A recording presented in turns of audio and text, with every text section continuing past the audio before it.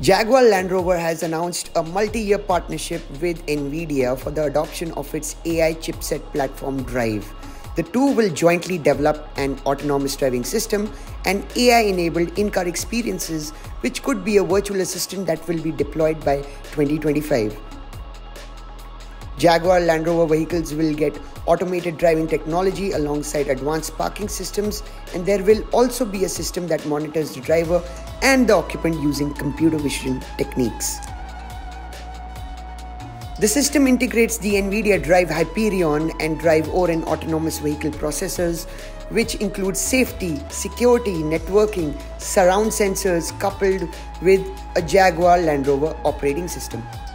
Jaguar Land Rover will also harness the power of Nvidia DGX server-grade GPUs for training AI models in the data center.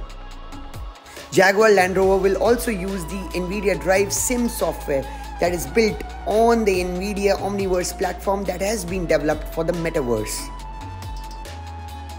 This is part of Jaguar Land Rover's long-term plan of turning its operations fully sustainable by 2039, and Nvidia will play a key role in turning the brands fully emissions-free with electric powertrains.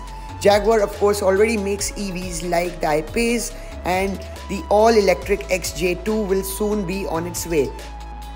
Land Rover already has plug-in hybrids in its portfolio and looks to bring in the first electric Range Rover in 2024.